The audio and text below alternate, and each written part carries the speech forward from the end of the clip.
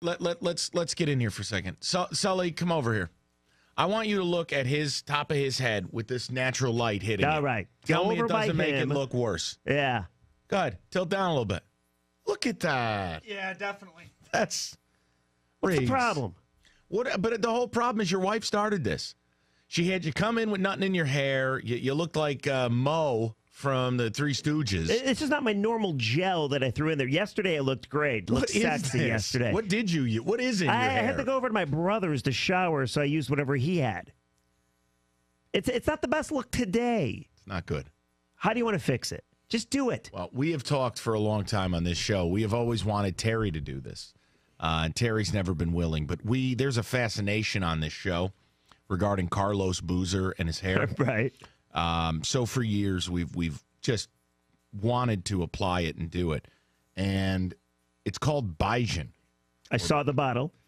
So Roberto actually found the stuff. So at some point today, we were going to ask you, and we just didn't get to it because we've been so busy. Mm-hmm. I really think that at some point today, probably in the 5 o'clock hour, we should have Roberto Bigen your hair, and we can get a real feel for, does this stuff produce magical results like it did for Boozer, or will it create an even worse situation for you? It's going to look pathetic.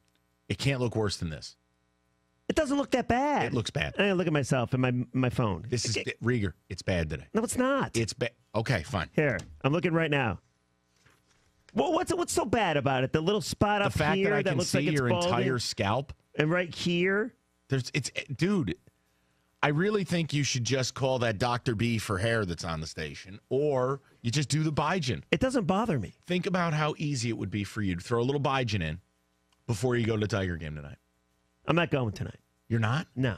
Bogey's covering him. My goal is for this product to work so well with him that he'll start buying it and using it on his own. Maybe I'll get a live read. All right, here's the question. Hey, Jeff Rieger for Bigen.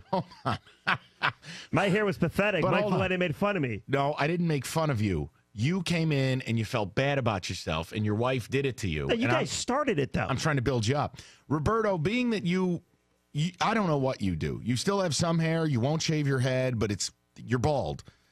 Will you be using the Bigen?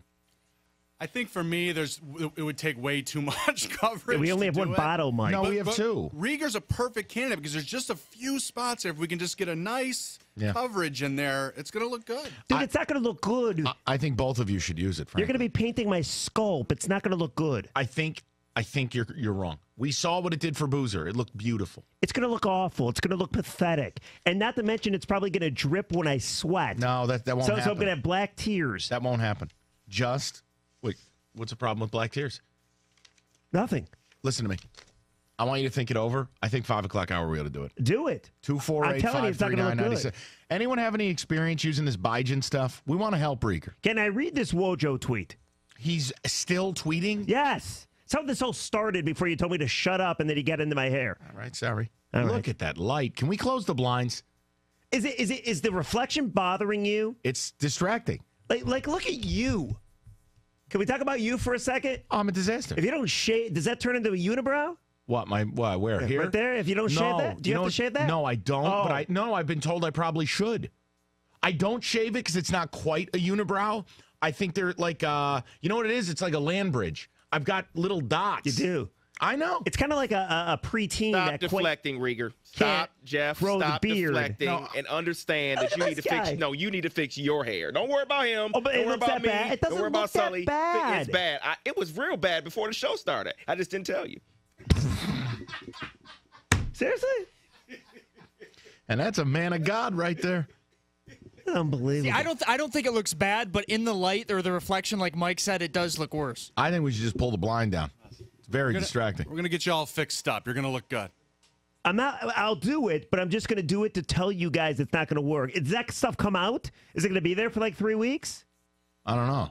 We haven't really done the research. I was just more excited. I was more excited than No, it washes out with just washes out. You going to put a bib on me or something? Yeah, it would be all right. Look, I just know when Carlos Boozer did it to his head, it was the most fascinating thing I've ever seen. And we just think it could help you. I'll do it. Sully's going to do it with you. Sully doesn't need it. He He's needs a young, strapping lad. Although he does. That forehead is like a 7 head. Jesus. Hey, look at that. You are lashing out. 248. I'm lashing out. And then you got David Hull over there. I tell you what, that pot belly's looking real big, buddy. No. Look at that.